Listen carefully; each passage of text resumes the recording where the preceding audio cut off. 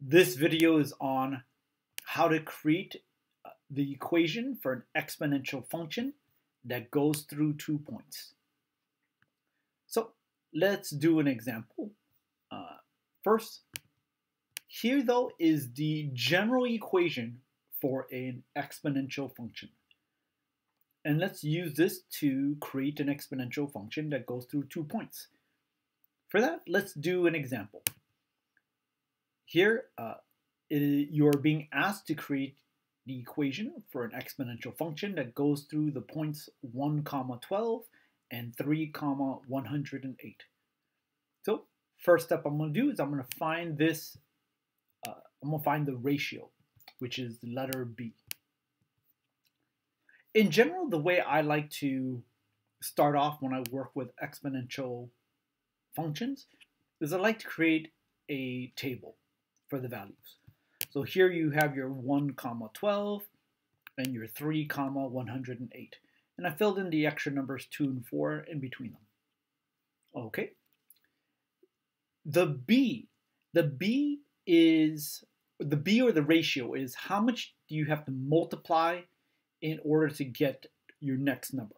So if I'm at 12 here and I multiply by B, I get the number right next to the 2. I get this number right here is 12 times B. And then to go from this number right here to your next number 108, I would just multiply this times B again. So if you happen to have a completely filled out table, you can just look at your ratio column, your times what, in order to find your B. Here we do not have a completely filled out ratio table. So what I'm going to do is this one right here, this is 12 times B, or this number times B. If I take this number right here, 12 times B, and I multiply it times B again, I will get this, 108. So I know 108 is equal to 12 times B times B.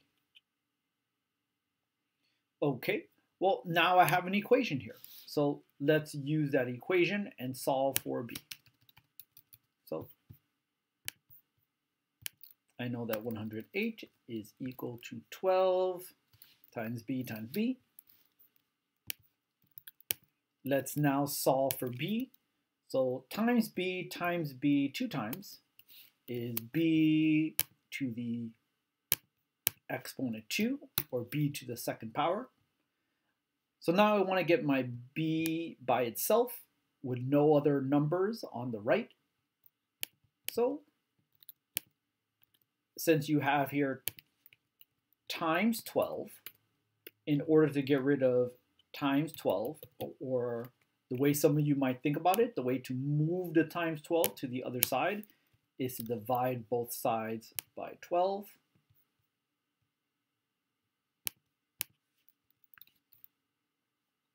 Okay, and let's simplify this. So since we have times 12 divided by 12, they cancel each other out. Or more specifically, 12 divided by 12 just becomes 1. And so you have times, so 12 divided by 12 just becomes 1. So then you have 1 times B squared, which is just B squared.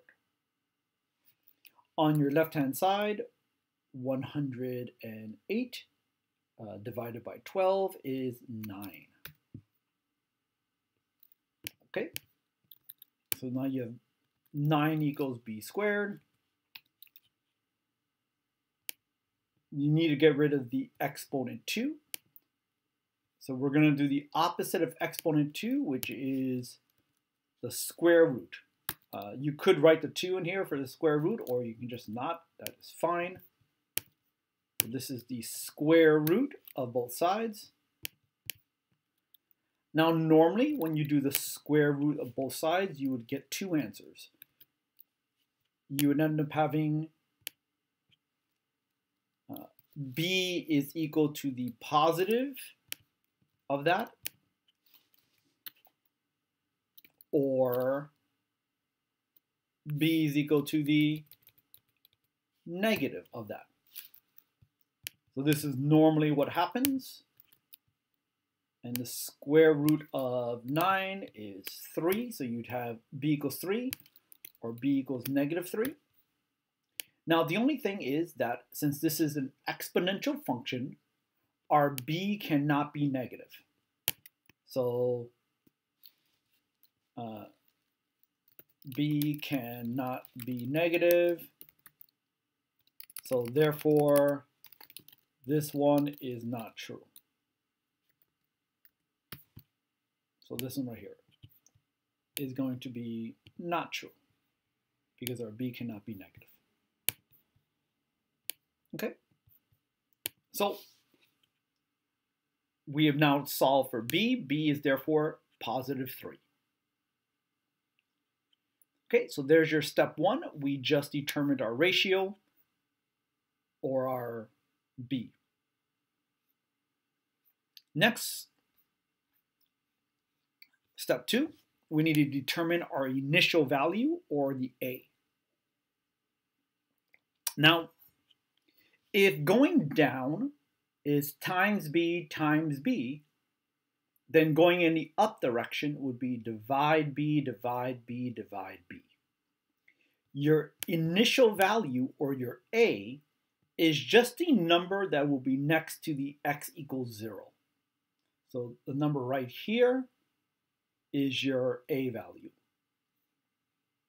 Okay, so since our b is equal to 3, that means this number right here is going to be 12 divide 3.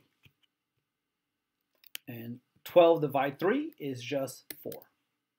So our a value is 4.